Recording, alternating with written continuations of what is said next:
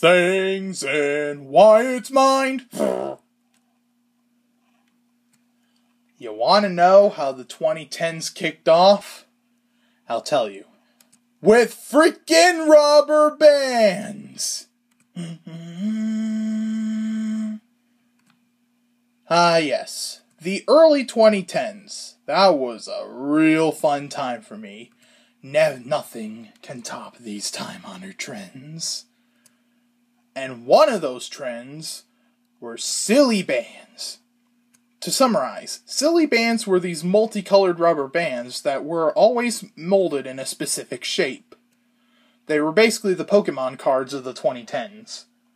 Essentially, your status as a human being depended on how many silly bands you had.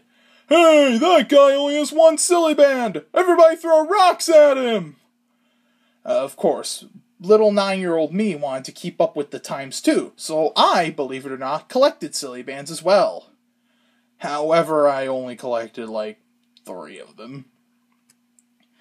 And of course, silly bands were so popular that they had a dedicated commercial to go with them. And I'll put the link to said commercial in the description below. Of course, times do change, and silly bands quickly faded into obscurity, and were replaced with newer trends along with memes of questionable origin. So yeah, that's silly bands for you. And let's see what pops up in my mind next time. I'm Wyatt, signing off. Things in Wyatt's mind!